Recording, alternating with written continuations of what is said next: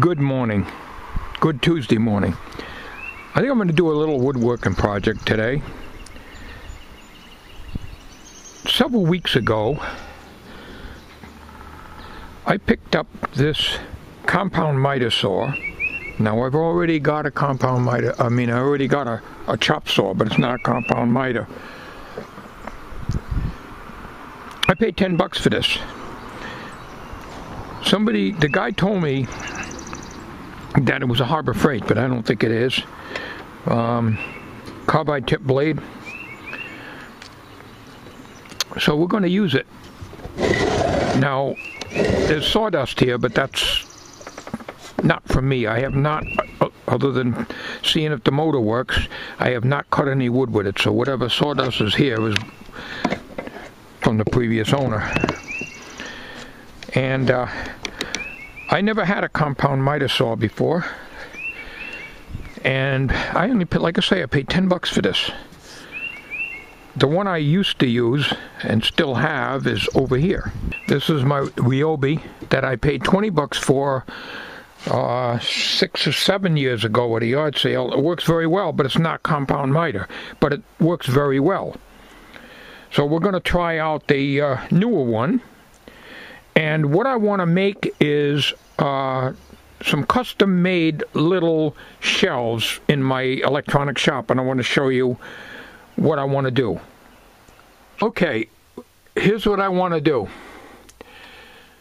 In these spaces here, I can't get another one of these cabinets because I don't think they make a tall, skinny cabinet. So what I want to do is to make a framework with a few shelves in them so I can set these things on them. So I got to do some measurement and see where I got to put the shelves. So I'm going to make one here. The back, this is insulation here, so there's not going to be any wooden back. It's only going to be top, bottom, and sides. And it'll be screwed to this 2x4, and it'll wedge right up against this cabinet. I'll push this way over, and I'll take careful measurements. And over here the same way. So these cleaners here, like the D.I.y and CRC cleaner, I'll make a thing to go into here, and then have a shelf here and maybe one here so I can put small items in. In this here shop, I need to utilize every single little nook and cranny I can get. Because this here is all wasted space right here. I can put stuff here, so maybe I'll just have like one shelf here if I decide to have the chemicals here. I may have the chemicals here, either way. So I got to get started on this, and hopefully I have some 3/8 plywood, no thicker than ½ inch, because I want to get the most room on the inside. I don't think I have any 3/4 anyways. And it'll come out to about here, only to put things on. It doesn't need to come out any more this way. The same with this one. This can only needs to come out to here, so it'll be over to here like this. I won't do anything here because I don't want to bang my head when I'm sitting at the bench having anything sticking out over here. So I think if I come out over here, I should be okay. So that's what I want to do. So I'm going to go looking for some wood now, and all my wood is stored underneath this shop here. So I'm going to get some wood out. This keeps the skunks out and the raccoons out, and don't keep the chipmunks or the mice, of course. And that's basically why I made these lattice panels here. Okay, this is where I store my scraps of wood, underneath the electronic shop here. Let's see. I even have cardboard I can kneel down on. Here's some 1/4 inch luan. That would make the sides. It doesn't have to be very heavy, but the shelves will have to be thicker plywood. The sides don't have to be, because it's going to be built and stuck into Here, this I can make shelves out of this. That's almost the right depth. I don't think this is perfectly cut. It's wider at that end than it is at this end, but let's see what we got under here. It's some more 1/4-inch plywood. Alright, so I'm going to search for some wood. We'll get back on this video in a minute here. It's half or 3/8, I'm not sure what. Okay. We'll come back on the video in a minute here. We want to get the materials together to see what I need. It's early. It's only not even 10:30 in the morning yet. It's supposed to be in the 60s today, so it's a little more comfortable because it's been in the upper 70s. And although the humidity's low, it was a little warm in the sun. Well, I'm not sure if I'm going to be able to use this saw. Maybe that's why I got it for 10 bucks. It seems to be very hard to turn. Loosen this. Let's just pull this out here so I can get it. It's very hard to... Seems to be binding up here. Alright, I took out this. Let's see if I can clean this out. I don't know if that's going to do any good, but we'll clean that out. And this is really, really hard to turn. There's probably wood in there, jammed in there and everything. Well, I can see why I got it for $10. Something's jammed up in here, and I can't budge these Phillips screws at all. And I'm not going to risk stripping out the heads of them. I can't budge them. They're in there super tight. So the only thing I can do is to just spray WD-40 all around the rim here. And because this thing here won't move. I have to literally bang it to get it to go. And that's probably why. I mean, I can take this off. I've already had this off. That's not a problem. It's just move this turntable here. It's got 4 of these clamps on here, and I can't move that. I can't budge it. Can't budge it. I could try the electric driver on it, but I'm afraid I'm going to strip the heads out on it. But then if I can't get this off, it ain't going to matter. You know, sometimes you buy something at a yard sale, you think you got a good deal, and you don't, you know. But obviously it's nothing in here. It's something under this turntable here. I'll put you on a tripod and play around with this a little bit. I'll probably shoot some WD-40 all around the rim here. It's alright. I push this down. Very hard.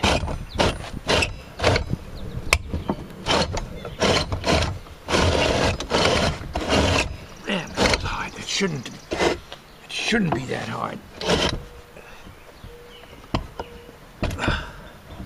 Man, what a job. Let's turn it over here. We got you in camera? Do we have you in camera, huh? Let's see. Alright. I'm using this $3 tripod that I got. I can't move them screws. I think what I'm going to do is a WD-40 trick first. Get the camera back a little bit so we don't get some spray in case it's windy.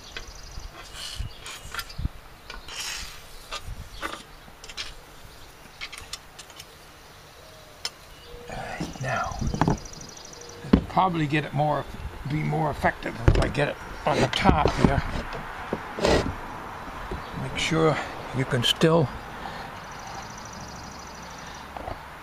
see me here. I'll put it all down in the edges.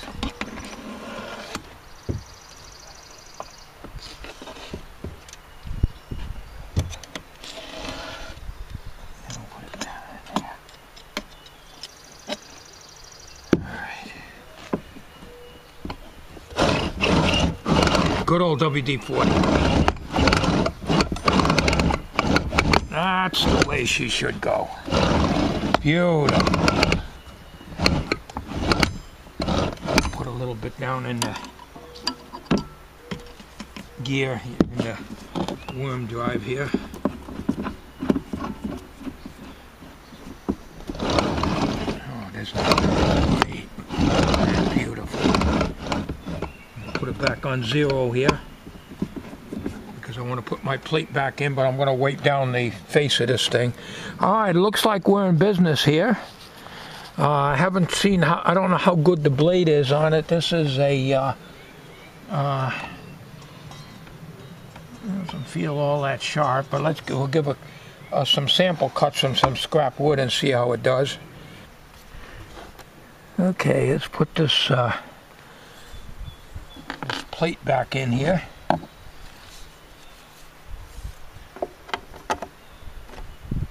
think that's the way it goes. Yeah. It's a little awkward working. You're working very close to this blade here. You got the blade guard, of course, but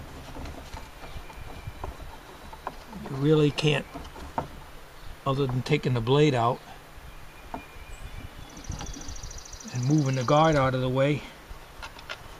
But I can do it, I guess. I'm right up against the blade guard, but I think I can get the screws in. I didn't think the WD-40 would really work that good.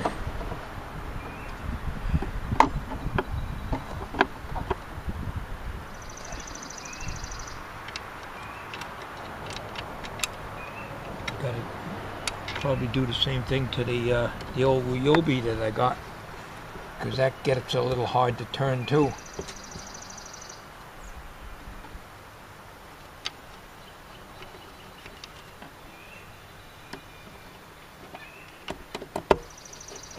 Should check and see if this camera's still recording.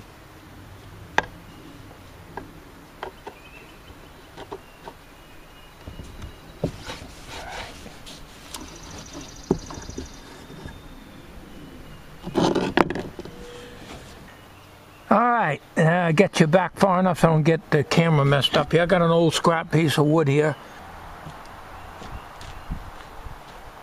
You see how it cuts here? So.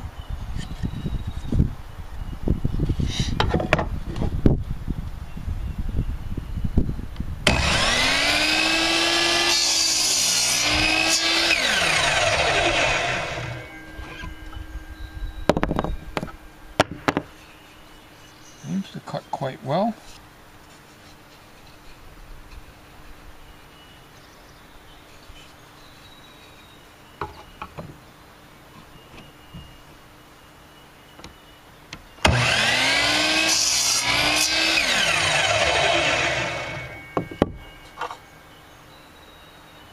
I would say so.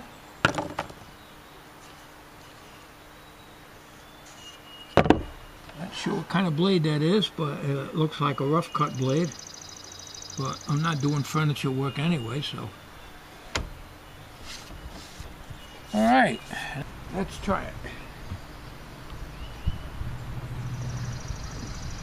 So, plug her in here.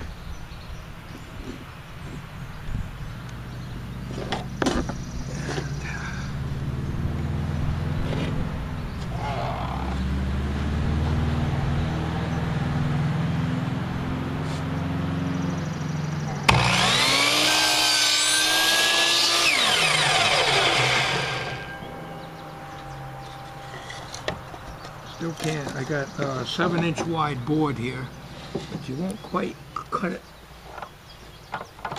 the full 7 inches. Okay, that's not bad. Now we're going into the shop to see if this is the right length. It's very hard for me to measure in that corner there. All right.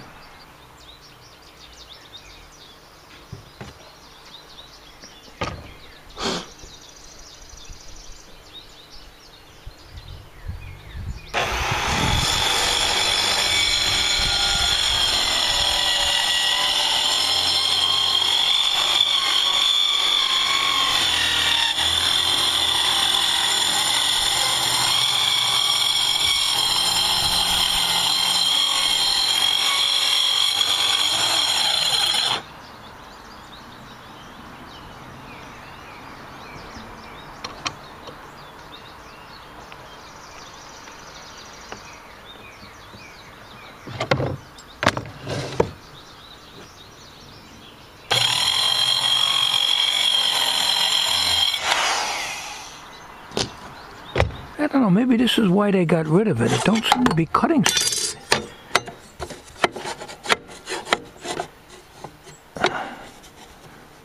Not. But it's locked in here. Here's the thing, there's a notch right there. It drops right in. As close as I can see that with my bad eyesight. It's a little off zero, but it locks in. I mean, that's where it's got to go. And these don't seem to be adjustable here. I don't think these are adjustable. I'm getting the same error on both of them. I'm even out here, and I'm in over here. I'm not getting good cuts on this. The old saw did a lot better. I'm not getting good cuts at all. And I'm getting these little tails on here. I just did such a job getting that table saw out of the shed. I avoid it because I got so much junk in there I can't get at it. Take me half the day to get it. So I don't know how I'm gonna compensate for that. It drops into the groove. See, it has little notches. See, right here. You know. It seems to be off a little bit on this part. I don't know. Take this off and see what it entails here.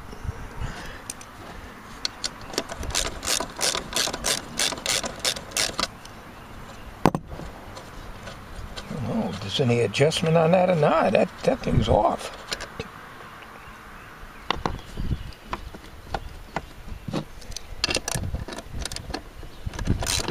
When I got it, these bolts were loose.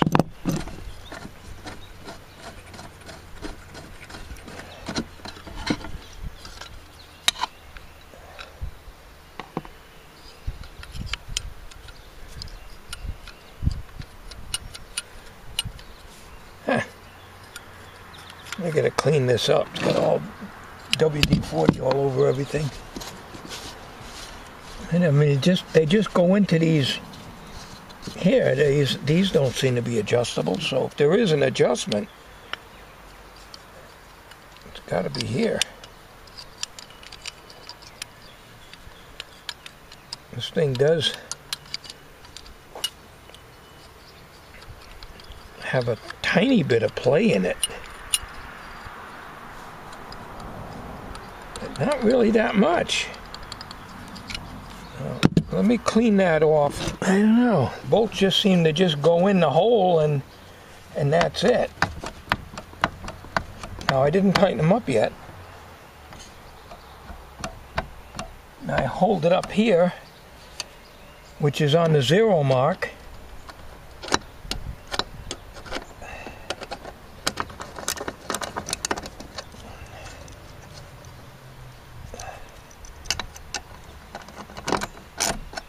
They can see why I got this for 10 bucks. It's way off.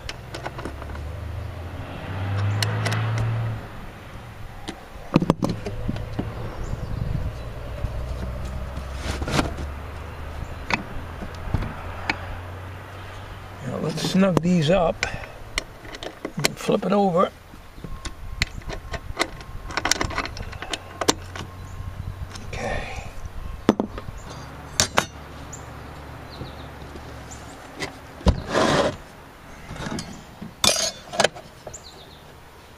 It's off. Nothing I can do about it, it's just off. It drops into the 0 groove.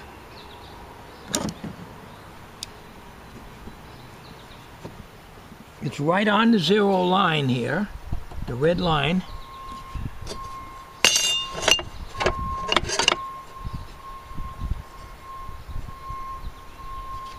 It's way off. It's way off. Why?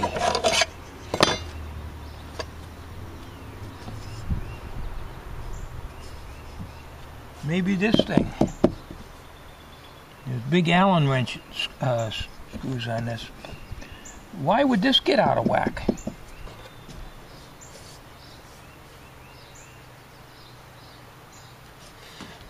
It's way out of whack. I only have is this thing to check it with.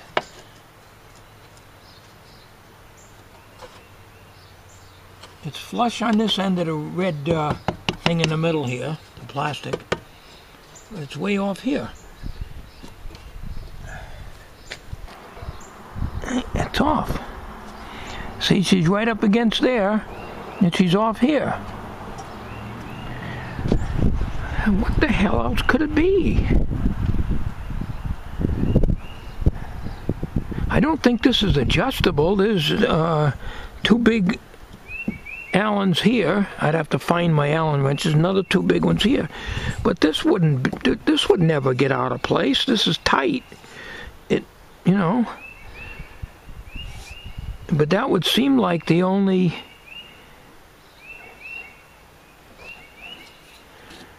thing that could be out.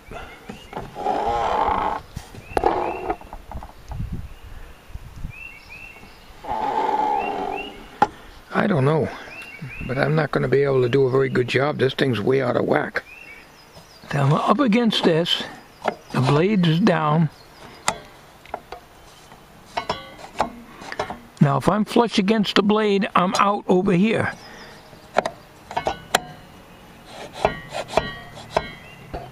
I'm up against the blade here, and I'm a fraction of an inch off the blade here. Now, I can't see how this thing could be out of whack, because this is flush here. Right in here. This is flush. I can feel just a tiny bit of this lower part here versus this. But if I go on this side, I feel the same thing right here. So this couldn't have been moved. Well, I don't know where my big Allens are. They're in the shed somewhere. Take me half the day to find them. I guess I'll have to put this away and use the Ryobi. I got to get this project started. I just don't know why this thing is cutting like this. You know? I don't know, the Ryobi didn't do that. This cuts from here to here, but it leaves these little tails on there. Now I can understand leaving a tail on this end because the blade isn't wide and big enough to cut all the way through. I can cut down and I can end up here, then I flip it and do it that way. That's fine. But why am I getting the tail on the leading edge? That don't make sense. I think we're going to get the Ryobi out and put this away, because I need to get good work on this, and I can't do it with this thing. Alright, I got the Ryobi out. You know, that's the same setup here with the things, but I still can't see how these things can move. Anyways, this cuts a straight. This cuts a proper. Well, I can't get it because this thing's in the way. But this is definitely. This definitely cuts square. Is what I wanted to say. So now I gotta trim this crap off that the other saw did. So I'll play around with that other one. Maybe on the tradesman, maybe that has to be adjusted a little. I still can't see how it could have got out of whack because it was secured down just as tight as this one is.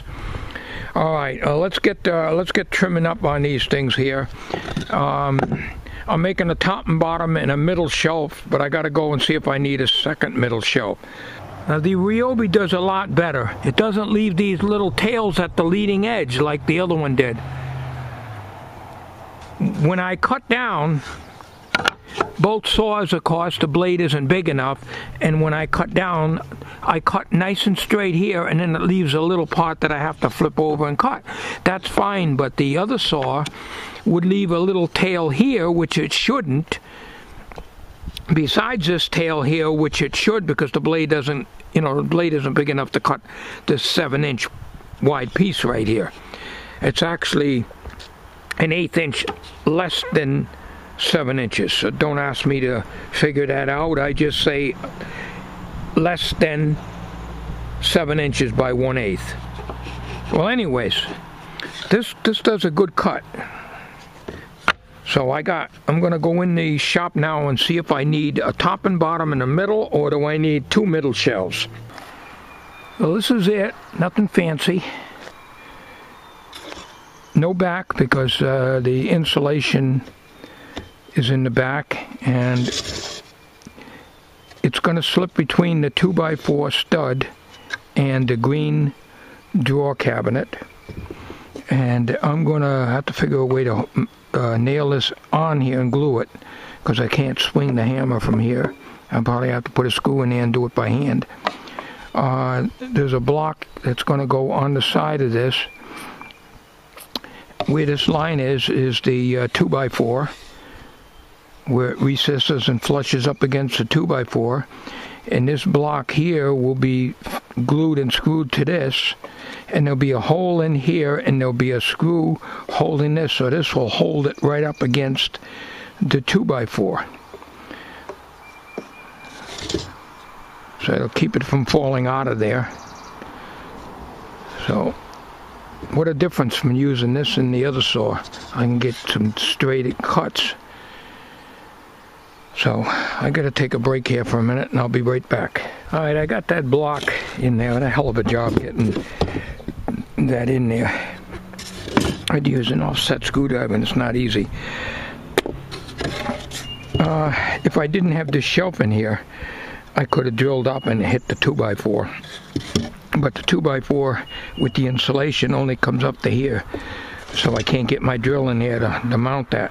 So that's why this block is here. Now what I got to do is drill a hole through here so I can put a screw in. Before I do that, I want to test fit this in place. Alright, she sits level here, well, not perfectly, but things aren't exactly straight here. I want to flush up against the insulation here. So that's what this is for here. See how that block is? So I drill a hole here, and that'll just hold that right up like that. I mean, unfortunately, it's going to have a space down here, but it's no big deal. This way I can put stuff like this here up in there. And I got to make one for here too, but we're not going to be doing that on camera. I have to look for some more 1/4 inch Luan. I don't think I have any more, because the thicker I make these sides, the less space I got in here. And this is 1/2 inch plywood here, and it's kind of warped. I cut it off of a long piece. But you can see I wouldn't be able to drill up in here and put a screw here, which would be the best way to do it, because of this shelf here. I would have to have a very long bit. But the problem would be I have to pre-drill. I cannot start a screw without pre-drilling. It'll slide all over the place and bend over sideways and everything else. So in order for me to pre-drill, I wouldn't be able to do it with this shelf here. There's only like 5 inches from here to here. So let me get that into place here. There's nothing special about it. It just utilizes this space here. Because before, all I had is just this little shelf, and all this was wasted space here. So with this, it gives me some more storage space. And I don't want to just stick it in there. It ain't going to probably fall out, but I don't like things that are like that. I like things secured. And it can be removed in the future, because it's only going to have one screw holding it here like that. Well, I found some 1/4 inch press board. It's good enough for what I'm going to be using. I'm going to make the other one now for the contact cleaner, and anything else that I can stick on one or two shelves above that. So it's going to be similar to the first one that I made. So what I'm going to do is I'm going to make all this, and then I'll show you after it's all together and up in place. Well, here's the second one pretty much put together. I just have to cut a little piece for the base, just make it sit level.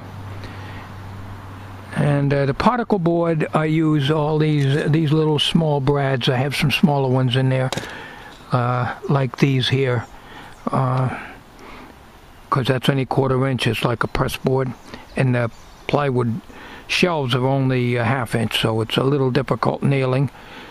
But I got it in and glued also. So now what I have to do is cut off a little piece off of that, and then, alright, I'm going to carry it in. It's nothing fancy. You're not going to paint it or anything like that. But carried it into the shop here. A nice day today. A little breezy, but real nice. So,